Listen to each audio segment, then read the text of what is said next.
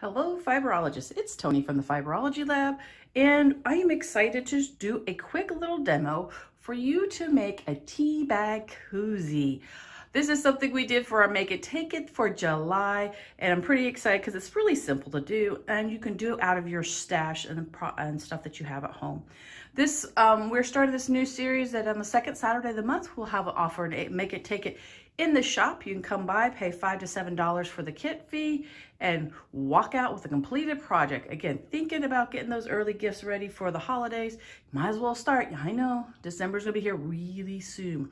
So we're gonna make a tea bag cozy, and what you're gonna need is 3 10-inch squares, a button, and about 6 inches of elastic, or if you have ribbon at home, about 8 inches to secure this whole thing together. And then what we're going to do is we're going to trim down, put this off to the side for a second.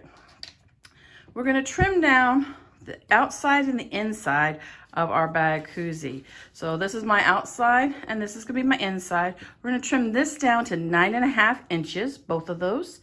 And then from the third piece of our 10-inch squares, we're going to cut two 9.5 inches by 3.5 inches.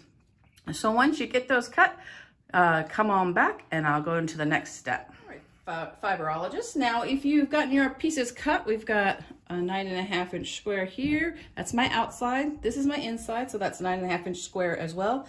And these are my two 3.5 by 9.5 pieces. Now, what I have done is press them in half and just lined them up here and make sure the fold is towards the center and the raw two edges are on the raw edge of the outside edge of your inner lining piece for your tea bag koozie. Now you can be creative and put a decorative stitch across the top if you like. I'm keeping this simple for the video, but you know that once you learn the basics of these type of little projects, you can do whatever you want, be creative and add your own piece of you. So I am now going to mark, because we want to make pockets for our tea bags to sit in. So we're gonna make pockets on both lines, on both sides, and then we're gonna go to the sewing machine. I'm using the Duo pen from Sew Line Products. And I love this set because this is the pen and this will erase it when I'm done. And what's great about this marker, it's a marker.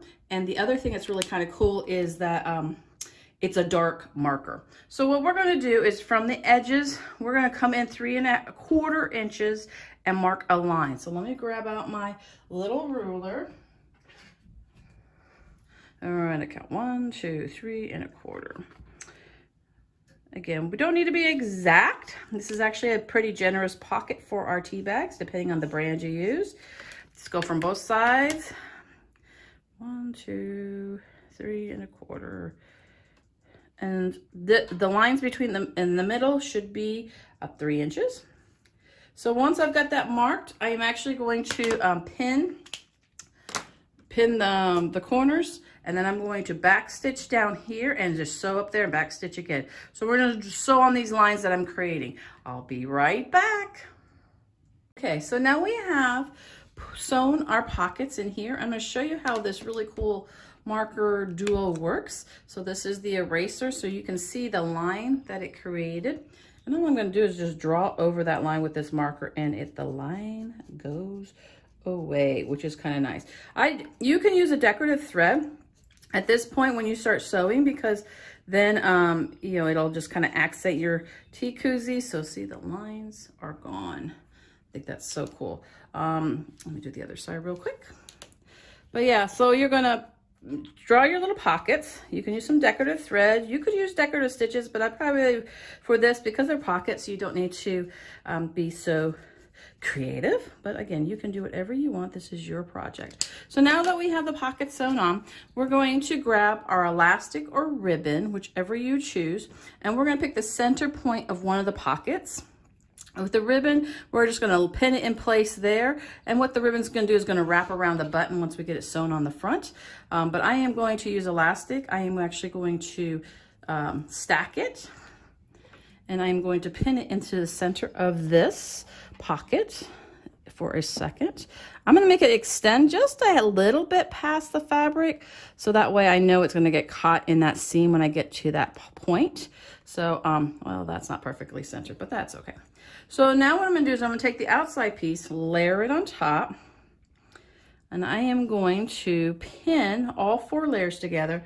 And I like to use 2 different color pins to let me know when I'm going to do an opening. So we're going to create an opening in this. So our end goal is going to stitch all the way around, but I want about a 2-inch to 3-inch opening on the other side opposite of the elastic.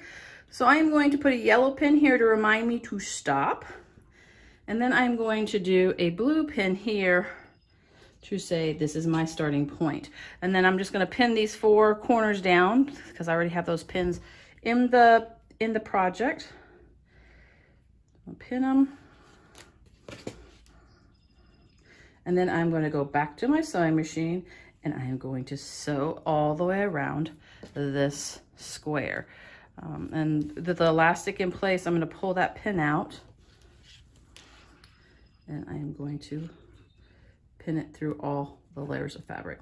Now you can use a walking foot at this point if you want to on your machine, because technically on the edges you will be going through more than 2 layers of fabric. Remember, anytime you are sewing more than 2 layers of fabric, you want that walking foot on because it helps feed the fabric on the top and the bottom at the same time versus letting it slide and creating bubbles and bumps. If you are a brave person and you just want to use a regular foot to get this done, you go right ahead. So I'm going to sew around this real quick and I will come back with the next step. Okay, we have finished our tea koozie. Well, almost. We're almost there. But you can see I have gone around and top stitched my square. Now we got to learn how to fold it. So I did go to the ironing board to do this. So what you're going to do, so my elastic's up here and our top pocket and our bottom pockets, you're going to fold inward.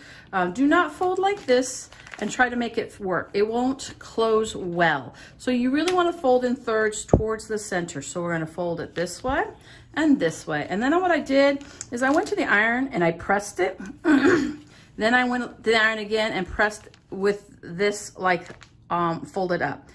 Then I kind of, you can see I totally did not center my button.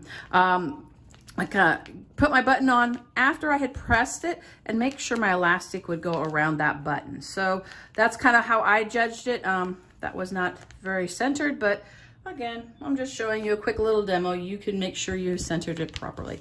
So what you're going again, so we're going to make sure we fold towards the center. So a couple other things you can do to kind of help you remember to folding. You can always stitch all the way across if you would like. You can also stitch down the center if you like to know where the half line is. Again, up to you. The goal of this project is to be quick and simple, and this is still a functional tea bag koozie. Other ideas for a tea bag koozie, you can put packaged sugar in here, like if you use Sweet and Low or the blue or the yellow packets or the pink packets. You could put little bags of jewelry in this, pill packets, if you have pill packets as well. So this isn't just for tea bags. So it's kind of interesting to think about that outside the box because not everybody drinks tea.